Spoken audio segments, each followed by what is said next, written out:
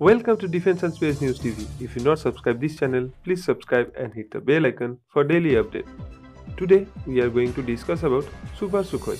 So let's begin today's video. The Indian Super Sukhoi program is an upgraded package to existing fleet of Su-30 MKI.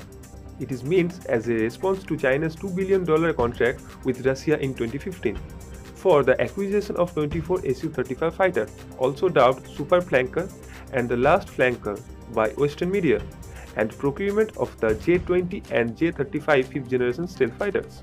The upgraded package will be replace the N011M BARS with a new AESA radar, new developed devices, and the AL-31FP engines will be replaced by a new power plant with a longer lifespan and super cruise capability. Unlike other hybrid PESA radar systems, the N011M does not use the same receiver amplifier for each TRM module. Rather, it has separate system like an AESA radar, but in this case, single transmission. It uses a single oscillator of a fixed frequency. The new radar will have an active electronically scanned array antenna with a number of transmit and receive modules, which may number up to 1.5K.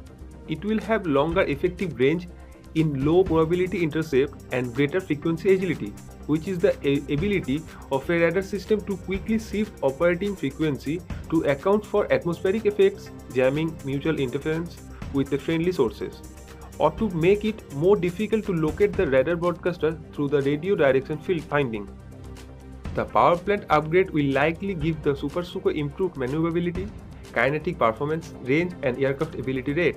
The main difference between it and the Chinese Su-35, however, will be lack of stealth enhancement and the reduced structural weight.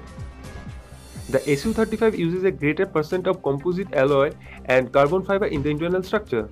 The airbag is replaced by outward deflection of the radar, while yaw is controlled by vectoring thrust, and the weight of the EVS-E is also significantly lighter than the BARS, yielding an empty weight of the 15,000 kg compared to the Su-30's 17,700 kg, a nearly 3-ton difference. The external skin of the Su-35 is mostly made of composites.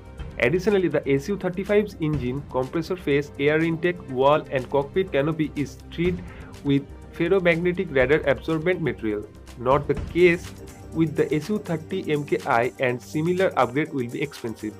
The upgraded Su-30 MKI is unlikely to equate the Su-35's overall capability, but should be analogous to upgrade Su-30 SM-1, which features data link, networking, improved radio communication, and expanded range of precision munitions, like the KH-59 Mk2 cruise missile. I think upgraded Su-30 MKI is better than the previous one, but not equal to Su-35, but also not so behind from China's Su-35.